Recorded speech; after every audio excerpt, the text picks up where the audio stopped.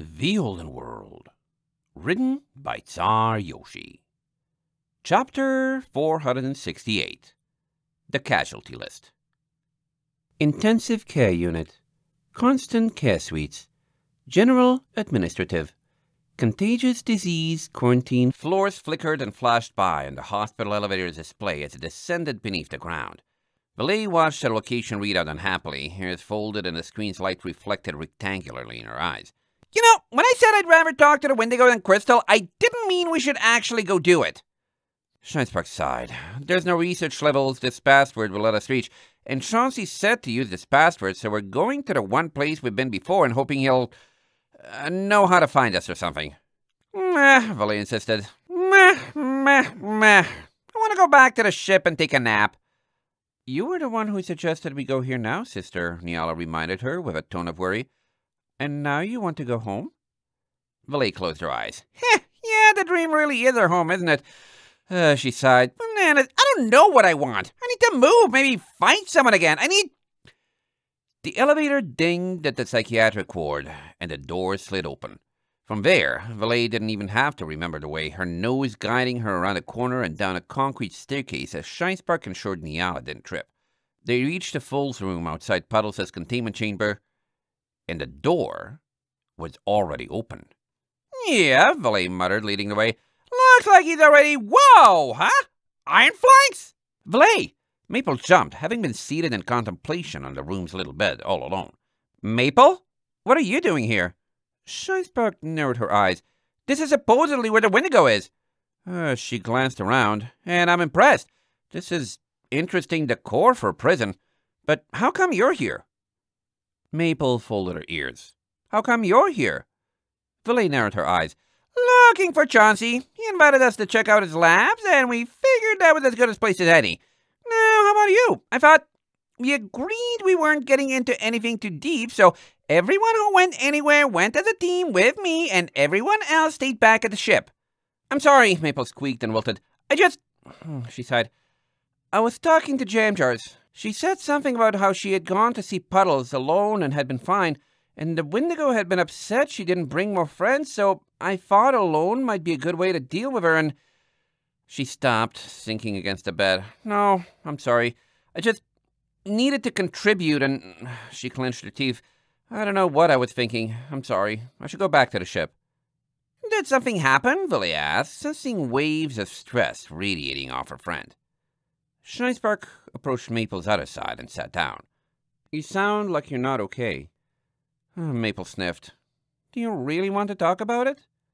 Valet patted her on the back as Niala looked around. This is a weird place to come for solace, the armor murmured. I don't like it. Something nearby feels... wrong. Hey, we don't need to talk. Valet gave Maple's shoulder an encouraging nuzzle, leaving her wing draped around her shoulders.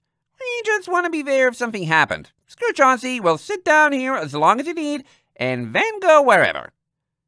Did Serena's cutie mark break? Shinespark whispered. No, Maple wiped at an eye. I was helping Charter and Slipstream. They were making friends at the administration building and looking for records to get a better idea of the kind of history a place like Casualty has. Valet hugged her harder, figuring if it worked for Starlight, it would work for her. Did Berto offend you or something? She consoled, letting Maple rest her face against her coat. I can totally trash him until he gets his manners back on straight if you want. Maple tearily shook her head.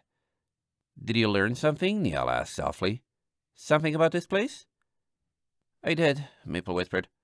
Why everything is so spread out and uncrowded. Why there are old buildings nobody needs. Why there are so few people.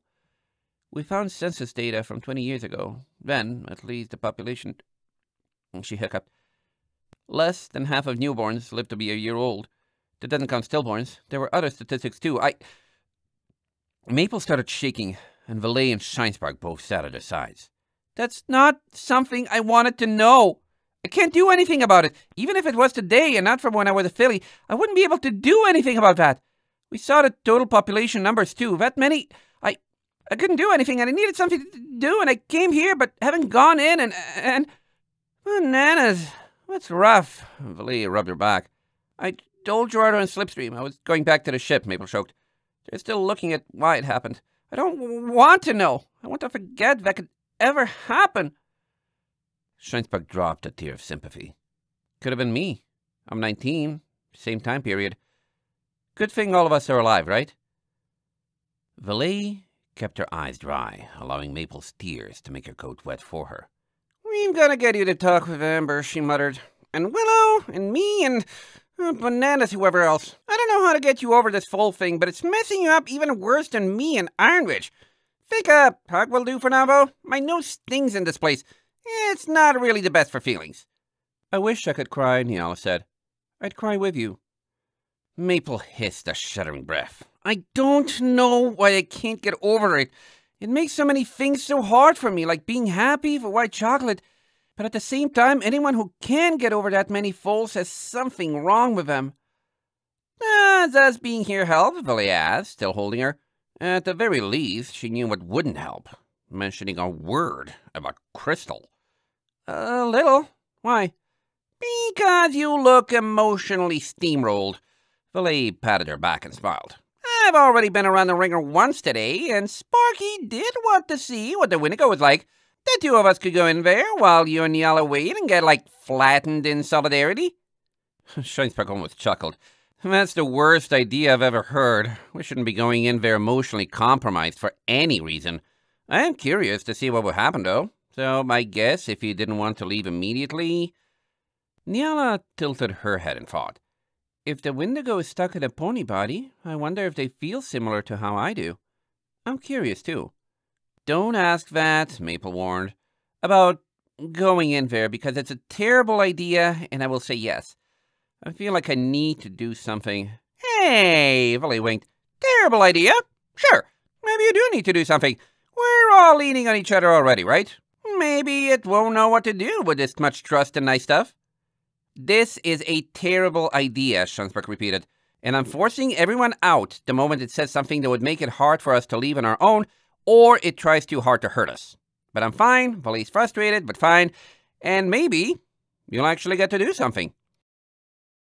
End of chapter 468.